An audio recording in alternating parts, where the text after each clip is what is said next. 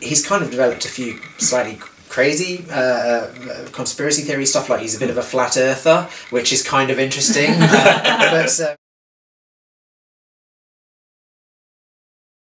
Okay, so Mars and Saturn in Capricorn. So this is really interesting. This is happening this year. We're making this video in March 2018. So Mars has just ingressed, or is just about to ingress into Capricorn, where Saturn is. What's interesting about this is Saturn rules Capricorn, and Mars traditionally was exalted in Capricorn, meaning they're both really strong in this sign.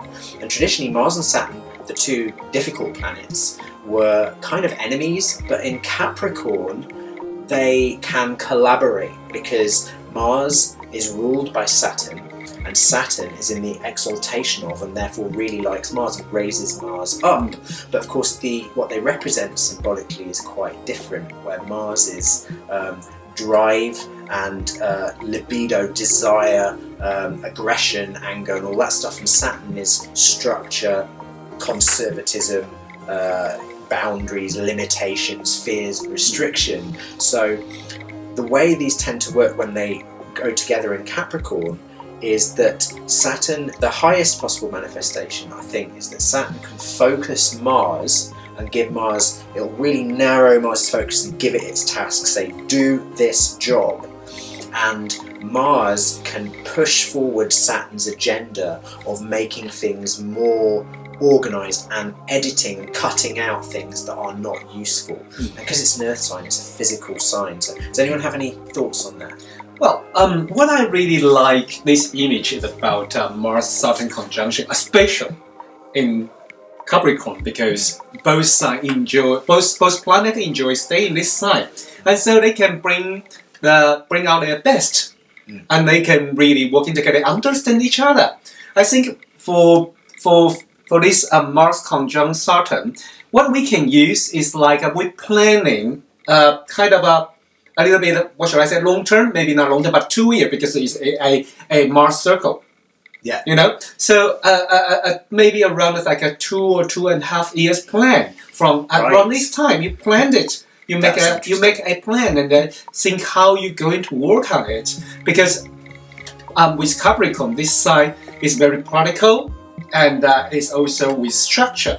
So that's what I think is like a really good opportunity to make plans. Yeah. And maybe those plans about concrete stuff, so like building, or physical training, or or anything you want to achieve.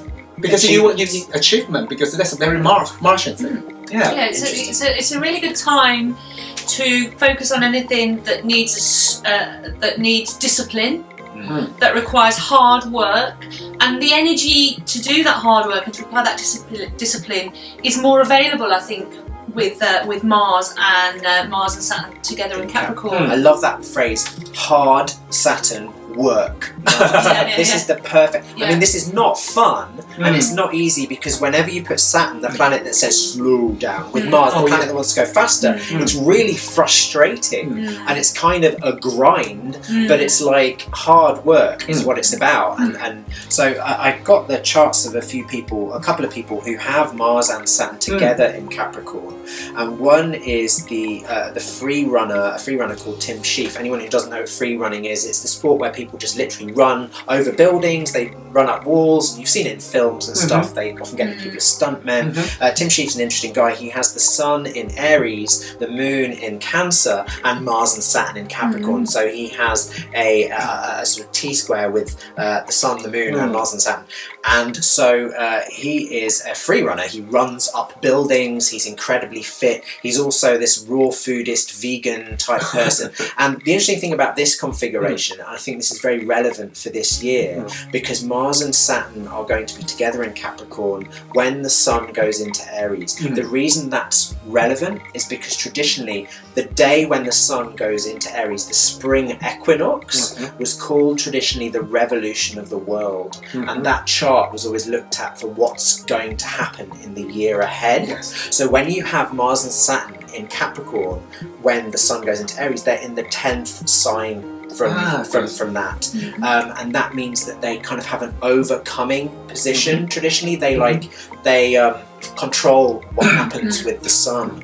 So he has that natally. So he's somebody who, the sun in Aries is like really, I want to go for stuff. And Mars and Saturn is like, you've got to work for it, work for it, work for it. Yeah. And he's kind of developed a few slightly crazy conspiracy theory stuff, like he's a bit of a flat earther, which is kind of interesting. But he's also, I mean, he appeared as a Death Eater in Harry Potter films. So given that he's got Mars and Saturn in Capricorn, he'll be having his Saturn return and his Mars return at the same time this year. So this will be a really interesting time for his career and whatever, maybe a bit of a crisis, whatever. Another person with Mars and Saturn in Capricorn without the Sun in Aries is Prince Andrew. But he has a very, I've got his actual chart, I don't have the birth time for Tim and Sheaf, but for Prince Andrew, he's a Leo rising, which puts Saturn and Mars in his 6th house of illness and service. So this could be a year when he might have a few health problems, because it really depends in astrology where those planets sit in the chart of a person or country, and it may also be a time he can probably work through those health problems because they will help each other out. And Mars rules his 10th house, which is medicine and mother as well, incidentally. So he could have some problems with his health, which should be worked out maybe by surgery or by medicine, Mars type medicine, so surgery or stuff like that. And it could also be, he might have some difficulty with public image or some sort of health crisis or some issues with servants. Anyway, so those are just some Mars Saturn people. Interestingly, his daughter's getting married, isn't he? One of his daughters. Oh, I didn't know that. Yeah. All right, I'm not sure. Hopefully that's not the Mars Saturn event. We'll see. I mean, it may, of course, some of this stuff may or may not be made public, but I mean, I would assume it's going to be some sort of health thing. But it might be because they're squaring his MC and IC, which is his public versus private life stuff. So there could be a bit of stress there. But the only other thing I was going to talk about was Mars and Saturn.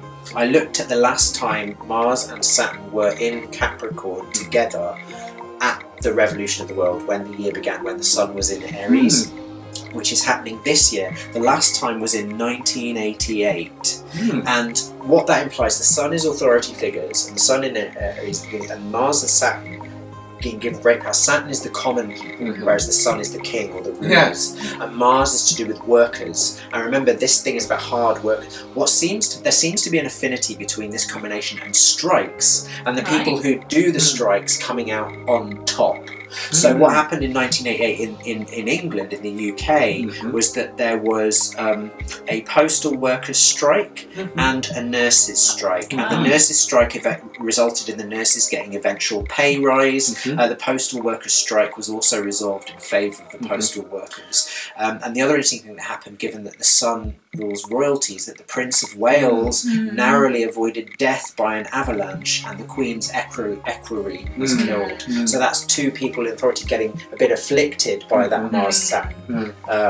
So that's anyway, that's interesting what you said about strikes as well. I was just making a few little notes, thematic notes while you were talking, and one of the things I wrote down was things like useful delays. When you think of a strike, it's like a delay. You stop working, you delay the work.